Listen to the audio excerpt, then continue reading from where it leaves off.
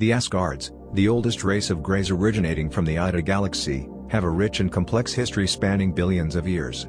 Initially, they resembled humanoid beings with blue skin and stood at a height of 5 feet, sporting a distinct hump in the middle of their heads. Hairless and with 9 leaders, their revered captain is named Thor. Throughout their existence, the Asgards embarked on a journey of technological advancement, developing a machine to upgrade their bodies. However, this innovation led to the emergence of a disease. Seeking a solution, they delved into the realm of cloning and the transfer of essence to avatars or clones. This led them to create taller, muscular gray shells standing at 7 feet, as well as smaller clones ranging from 4 to 5 feet.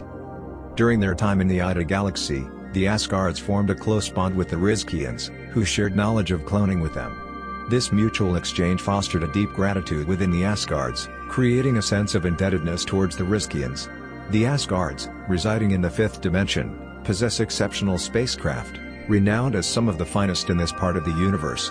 With the ability to travel 100 times faster than the speed of light in the 6th dimension, they actively assist the Rizkians in safeguarding planets, star systems, and galaxies.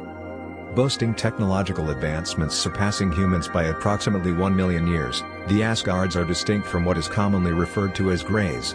Despite the Rizkians eventually moving to the Pegasus galaxy while the Asgards remained in the Ida galaxy, their friendship endured as a long-term alliance.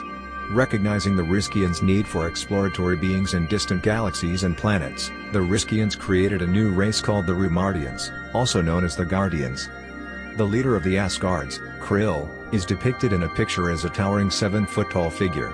Their origins extend from Nibiru's laboratory, known as Shinti, which was later relocated to the planet Lamu, commonly known as Mars by Earth humans. Additionally, some Greys trace their roots back to the Auriga constellation within the Capella star formation, as well as Arcturus and Pleiades.